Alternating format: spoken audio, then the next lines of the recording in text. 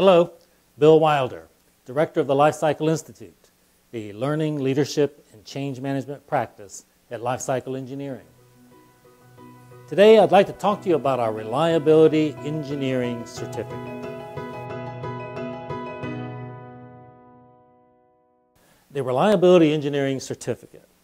It's been created for individuals and organizations that want to develop and demonstrate reliability engineering competency. We deliver it in collaboration with Clemson University.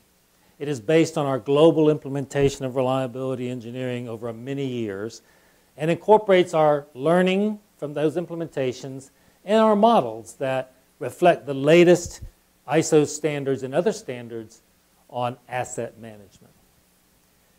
The certificate is made up of 4 3-day classes.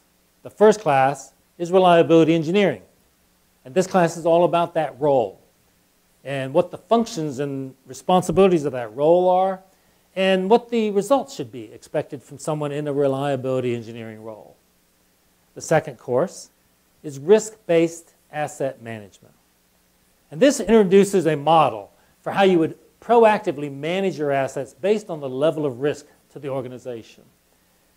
And this integrates controls and metrics that reflect the emerging standards from ISO and other organizations. The third course, Predictive Maintenance Technologies, introduces the technologies that one would use to predict the maintenance and reliability requirements within the organization and plan for those. And then the last course is Root Cause Analysis, which helps the engineer in applying 7 fundamental root cause failure analysis techniques to get to the real issues that are driving the few failures that would be remaining in the organization. And by achieving these 4, you achieve your Reliability Engineering Certificate. Some want to go a step further, and they can do so by achieving their Reliability Engineer Certification. And the certification simply demonstrates that you have applied what you have learned to drive business results.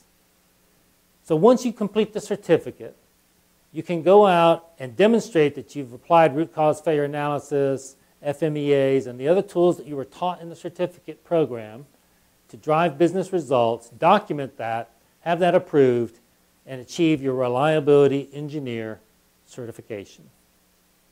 For more information on the certificate or the certification, please visit us at our website, lce.com/institute.